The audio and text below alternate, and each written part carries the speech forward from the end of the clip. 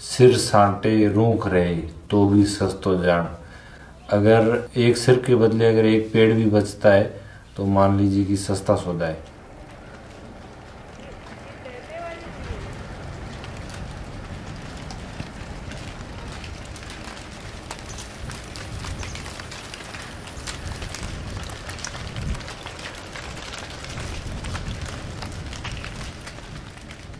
साढ़े 800 साल से जो पीढ़ियाँ यहाँ जी रही है वो इस ओरण की मतलब श्रद्धापूर्वक मान रही है, और वही जो यहाँ की लोकल कम्युनिटी है, समाज है, वही इसकी सुरक्षा कर रहा है।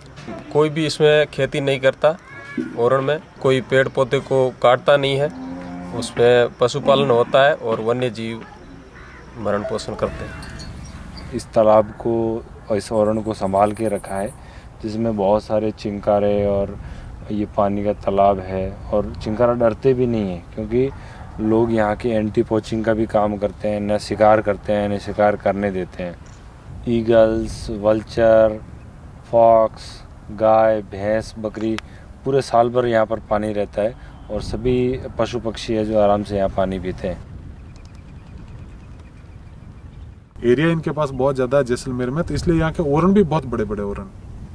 इस ओरण के अंदर क्योंकि आप खेती नहीं कर रहे हैं, जितनी वेजिटेशन है, तो बहुत सारे यहाँ पे वाइल्ड एनिमल्स रहते हैं। डेजर्ट ग्रासलैंड इकोसिस्टम यहाँ पे नेचुरल सर्वाइव कर रहा है, और इसमें नेटिव ग्रास की स्पीसीज यहाँ पे ग्रो कर रही है, उसी के ऊपर एनिमल्स खा रहे हैं, पल रहे हैं। तो इन ओरण में अगर आप घूमेंगे आपको बहुत सारी ग्रास लविंग स्पीसीज मिलेंगी। पूर्वजों ने संजो के रखे, एक डाली तक तनका तक नहीं काटते थे, और हमने भी उसको तनका नहीं काटा। आज ये कंपनियां आई है तो उसको सोलर से धड़ल्ले से वहाँ काट रही है, जहाँ देवस्थान आस्था से जुड़ा हुआ मामला।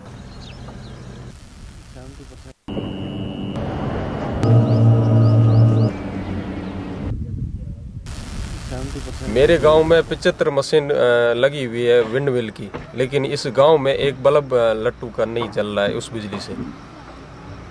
ये हमारी समस्या है।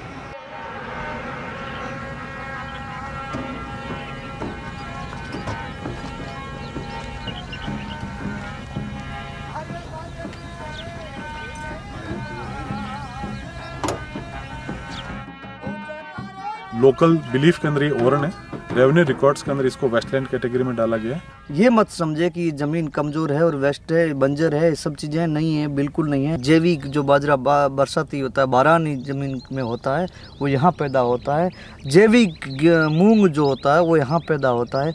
जैविक चना है जो यहाँ खड़ीन है उनमें पैदा होता है। हमारे ओरन्स को रेवेन्यू रिकॉर्ड में ओरण के नाम पे दर्ज करें। जमीन जा रही है, पेड़ पौधे कट रहे हैं, और ग्रासलैंड खत्म हो रहा है, वन्य जीवों को दिक्कत हो रही है, पशुपालन की चराई की जमीन कम हो रही है, सिकुड़ती जा रही है।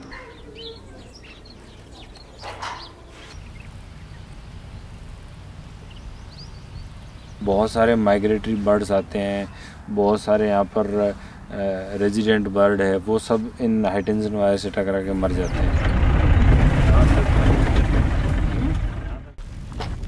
ये भी मरा है, देख रहे सभी फेदर निकले, 100% मौत हुई। फेदर्स पड़े हैं बहुत सारे, बॉडी तो नहीं मिल रहा है।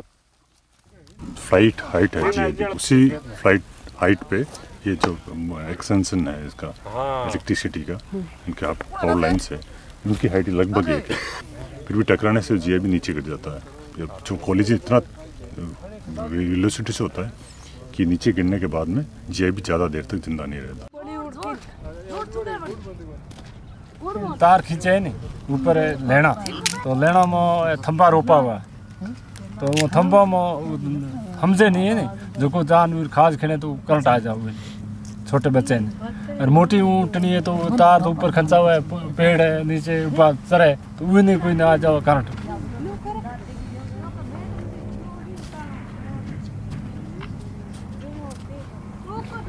पेड़ पौधे यहाँ पावर लाइंस के आसपास मौजूद है ओरण के अंदर, तो जितने भी जो जानवर आ रहे हैं वो इनको खाते हैं, तो एकदम से वो जैसे ही मुंह लगाते हैं और वो शौक से जो है उछल के भागना चालू कर देते हैं। जो यहाँ जंगल था, जंगल को नष्ट कर दिया है, जिसमें क्या बताऊँ, वहाँ 14 हिरण हमारे आंखों के सामने खत्म हुए हैं।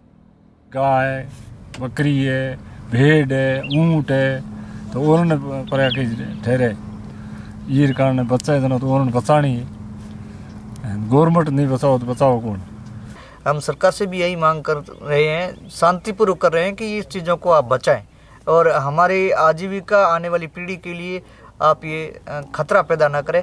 विकास की आड़ में जो विनाश कर रहे हैं हम, ये हमारे सामने प्राकृतिक धरोहर, तालाब, नदी, नाले और यहाँ की पानी की आवक, सब पैकेजिंग मटेरियल जो सोलर प्लेट्स यहाँ पे लाई गई थी इस पूरे एरिया में आसपास में सोलर पार्क्स के लिए, उनको यहाँ पे इन्होंने ओपन करा एंड उसी का जो सारा वेस्ट है वो यहाँ पे बिखरावा पड़ा है। ये पूरा कचरा चारों तरफ हवा के साथ में जब उड़कर जाएगा तो इससे हमारा जो वाइल्ड लाइफ है वो भी इससे प्रभावित होएगा। खाली इसको बंजर समझ करके आप उसको कंपनियों में अलॉट ना करें। शोध करके वैज्ञानिक दृष्टि से और सब चीज़ों को सुरक्षित रख करके अगर किया जाए तो हम विकास के साथ हैं, हम विकास के विपरीत नहीं।